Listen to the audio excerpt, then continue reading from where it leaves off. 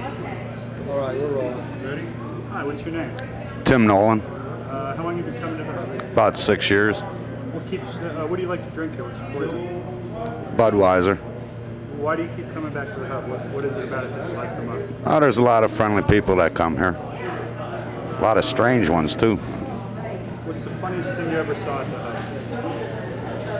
hub? Gee, that's hard to say. There's been a lot of off-the-wall things that happen here.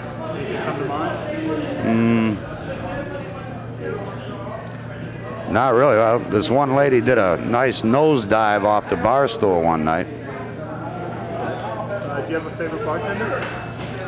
Jeannie Lou. What do you do for a living?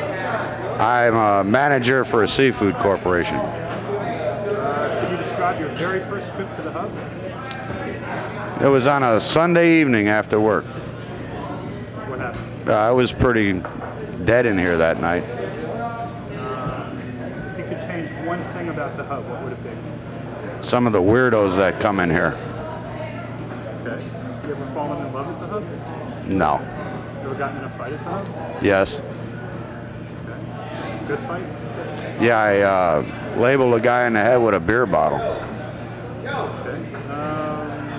What do you think about the hub jukebox? It's a real good jukebox. Do you have a favorite tune? Not actually. You ever come here at night?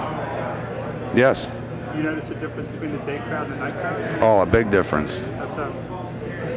The daytime, you get a lot of older people, and then your nighttime, you get a lot of college kids.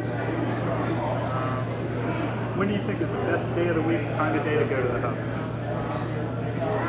Well, if you go on a Friday or Saturday evening, it's really crowded in here.